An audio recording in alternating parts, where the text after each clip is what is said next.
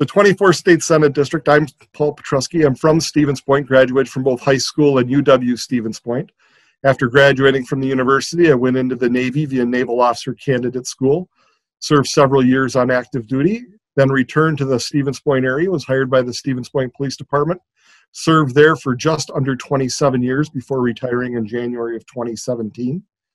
18 months after retiring, the city clerk in Stevens Point resigned 2 months ahead of the midterm elections.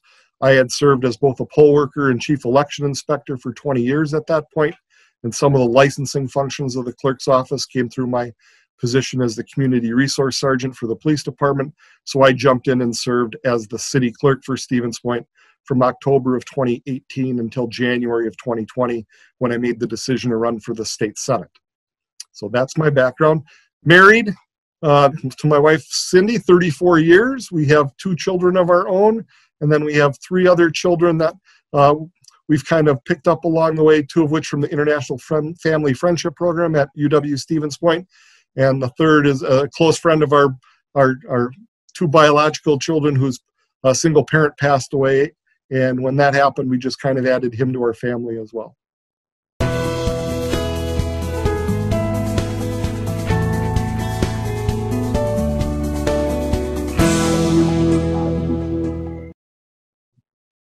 I don't think the 2 are mutually exclusive. With climate change, there's opportunities for manufacturing of alternative resources such as solar and wind.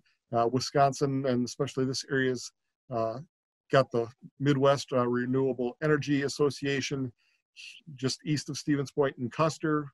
That is a leader in that type of technology, and we can manufacture the parts that we need here locally and provide jobs to people while we address climate change. Climate change, and I know for some people, something they don't want to believe in, but just look at the weather over the last decade, the amount of severe storms that we've had year after year after year, the amount of flooding we've had. I know that a lot of the areas talking about seepage lakes being 18 to 20 inches above historical norms. It's staring us in the face whether we want to admit to it or not, and we need to make some changes in the way we live our lives in order to reduce the impacts.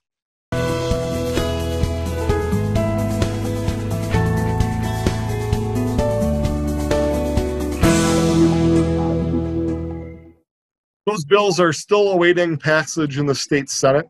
They passed the Assembly, went over to the Senate. The Senate has not met since the early part of March, and they have no plans to meet before the end of this session, so those bills are going to die.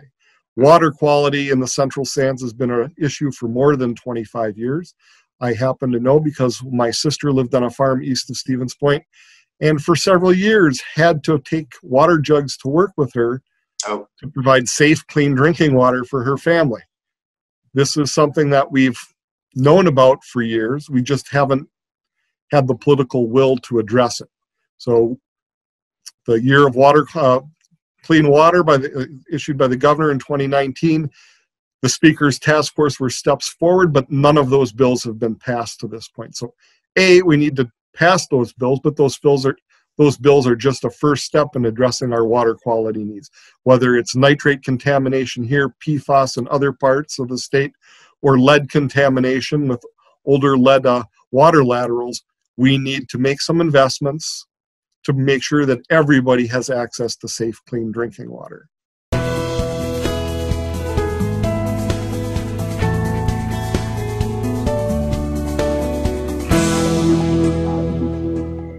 I've already signed the nonpartisan redistricting pledge.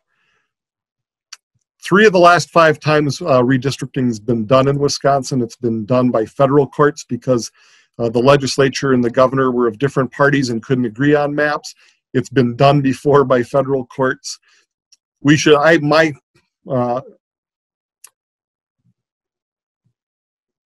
preference would be to follow the Iowa model. Iowa, when they get their census data back from the U.S. Census Bureau, submits it to their University of Iowa modeling. They put it in the computer prints out maps, and the legislature gets to vote yes or no on that map. If they vote no, it goes back to the computer spits out another map, and they vote yes or no. So the legislators are not drawing lines and creating districts that benefit themselves. And that's what we need to do. How exactly we do that, that's up for debate, but my preference would be the Iowa model and remove the legislator, other than saying yes or no, from drawing those maps. Part of the problem is in Wisconsin now we have 85 to 90% of the districts are non-competitive. They're safe for one party or the other.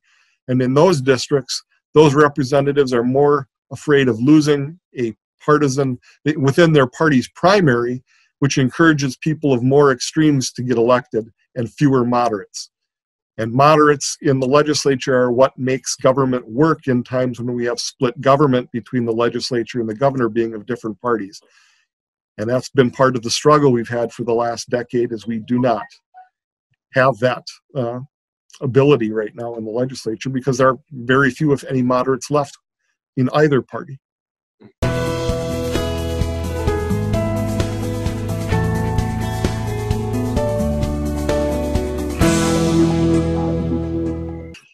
One is change the way we do redistricting. Two, you have to start by reaching across the aisle and just having conversations with members of the other party. That is not something that occurs frequently, if at all, in either Madison or Washington right now because of the way we do redistricting. Everybody's set in their own camps and they don't talk to one another. So A, we need to redo redistricting, and two, then we need to sit down and talk and have real conversations to move Wisconsin forward, no matter who's in charge, whether it's Democrats or Republicans. We all need, the motto is move forward in Wisconsin, and in order to do that, we need to work together.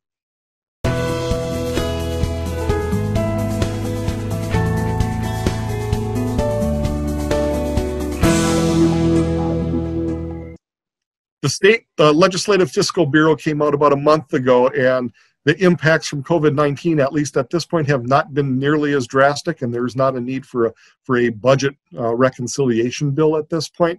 We do need to continue to monitor that going forward, and we need to protect those things that we view as investments in our future.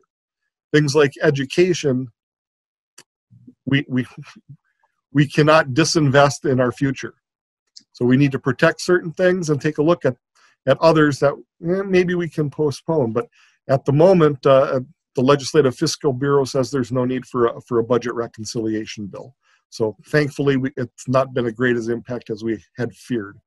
The other issue with that is I would prefer that the U.S. Senate take up the HEROES Act in order to help with local governments, especially local governments have been harder hit than the state government has been at this point. I know Stevens Point had to cut $2 million from their budget, and other local governments as well. There is supplemental funding in the HEROES Act to help backfill not only state governments, but local governments for the expenses and revenue losses that have been experienced.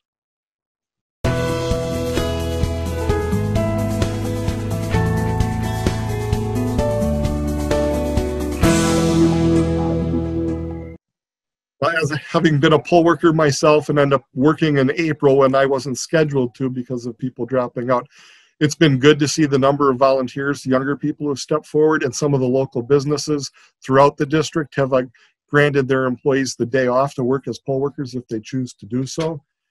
But we need to have a more robust early voting and vote by mail system.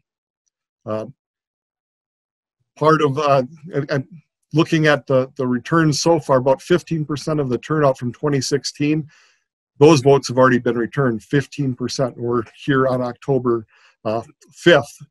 And I'm guessing by the time November 3rd comes around, between early voting and absentee voting by mail, 60 to 65% of turnout will have already occurred before Election Day. So the more robust vote by mail system, I think the restriction of early voting to the 2 weeks ahead of time is a mistake. The state legislature should not have done that. The ballots are at the municipal clerk's office 6 weeks ahead of time. They have them. They have to have them because they're required to mail them out to military and overseas voters. Why anybody who stops in their municipal clerk's office when they have the ballots and wants to vote can't vote until the 2 weeks before makes absolutely no sense. They're already there. It can be done. So we need to expand early voting opportunities since the ballots are already available.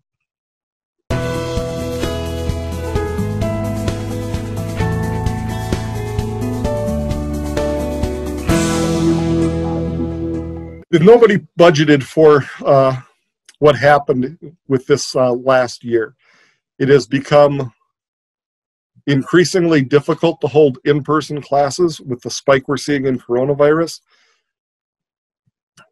How the state, the local school district budgets are already set, property tax levies are set. If you're going to provide extra money, and there's not a heck of a lot of extra money anywhere right now, it would have to come from the state, and that money could come from the HEROES Act to help with those costs, and especially in areas without Wi-Fi, creating hotspots so people have access to the broadband that they need so they can access actual, the school-provided curriculum is something that's important.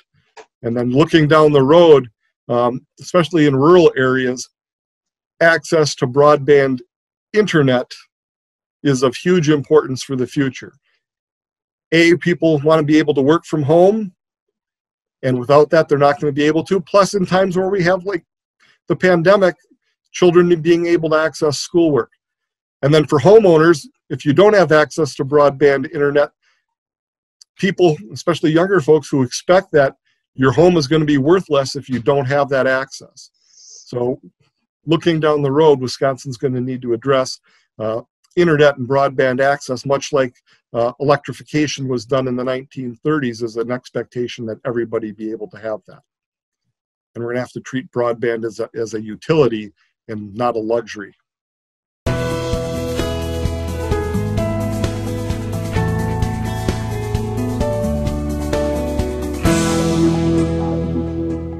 Specifically with Wisconsin Rapids, as a child, my father worked at a consolidated paper mill here in Whiting. I feel that loss with family members who still work in the paper industry deeply. I am hopeful that at some point, at least the pulp production facility in Rapids will come back to life. I know the Park Falls mill just reopened after a year of being closed. So it's not completely gone away, but we need to work and provide incentives to bring that back. Part of the issue with the coated paper that was being provided there, the demand for that was dropping well before. We should have seen and worked with Verso to find a different product for them to make. Unfortunately, the state invested $3 billion in Foxconn, which reduced the ability to address other needs around the state when it came to the economic adaptations that needed to be made. So that's one of the things that we need to take a look at. And then we need to ask businesses what they need to grow, especially with our technical college system in Wisconsin. We have a great training opportunity to prepare people for careers of the future. And we talked earlier about climate change and green jobs. Those people can be trained at our technical colleges, and they will make a family-sustaining income, which are desperately needed, especially since we just lost over 900 jobs at one facility. So we need to look to the future, and that's one of the ways we can do that.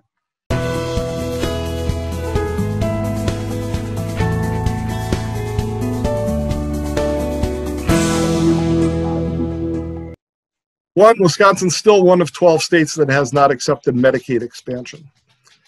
That would provide 80,000 Wisconsinites with health insurance. These are people who are already working. They make too much money to qualify for Badger Care currently, but not enough to avoid insurance on their own. These are the types of people that would be helped with Medicaid expansion.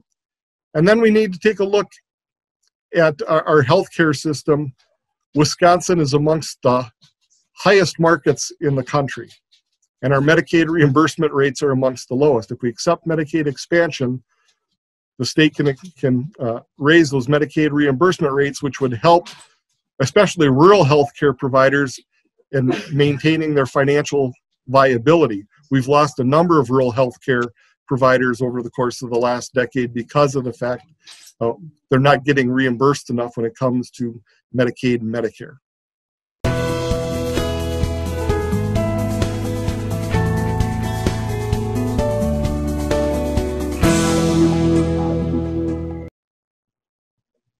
As somebody who worked in law enforcement for nearly 27 years, this is an issue that's near and dear to my heart. Unfortunately, our jails have become our #1 mental health and drug and alcohol treatment facilities for basically every county in the state. We're asking our criminal justice system and law enforcement officers to play roles that they're not necessarily trained to do. So we need to, especially with mental health, we need to treat that as a health crisis and not as a law enforcement and criminal justice matter, and intervene earlier in these people's health situations to prevent them from becoming involved in a crisis situation that ends up with law enforcement being called as the primary responder. So we need to make sure that Health and Human Services and our medical system are addressing the needs of people with those specific addiction and mental health issues before they become an expensive law enforcement and criminal justice issue. Our communities need to take an active role with their law enforcement as far as police and fire commissions, our civilian boards that oversee police departments in most of our larger cities. Within the district, Stevens Point, Wisconsin Rapids, Sparta, Toma. Those are the places need to make sure that policies are in place at their local departments and county boards with sheriff's departments, and provide some civilian review and take in recommendations from different community groups as well as law enforcement as to what they see as needs. And we need to be honest with ourselves and understand that we do have an issue when it comes to how we treat different races. If you look at outcomes within the criminal justice system across the state, that's obvious.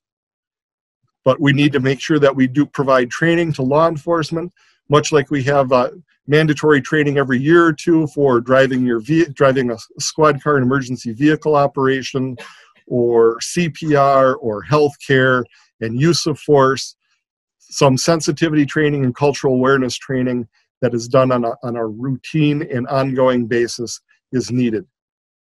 And those organizations such as Police and Fire Commission and County Board Law Enforcement Committees need to take an active role in overseeing the departments in conjunction with their either elected or selected leadership in those departments to make sure that the community's getting the service it deserves and need, and that's everybody in the community.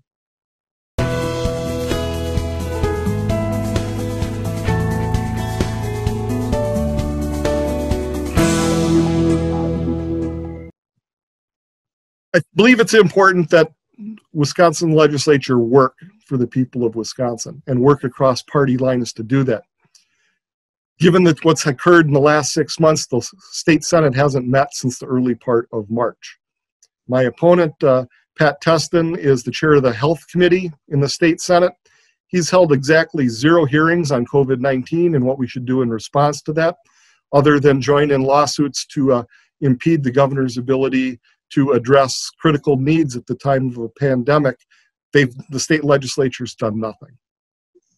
We need the legislature, especially in times of crisis, to be working and addressing the needs of the state of Wisconsin. We've lost more than 1,000 of our fellow citizens in the state and over 200,000 across the country. A lot of that because of inaction. We need to provide, the legislature needs to provide some common guidelines for the state so that we can maintain safety for everybody. I know mask wearing is not everybody's favorite thing, but right now it's the best thing we can do to protect our family, friends, and neighbors from a global pandemic and from becoming ill or dying. So we should be doing that as being a common courtesy to the people around us.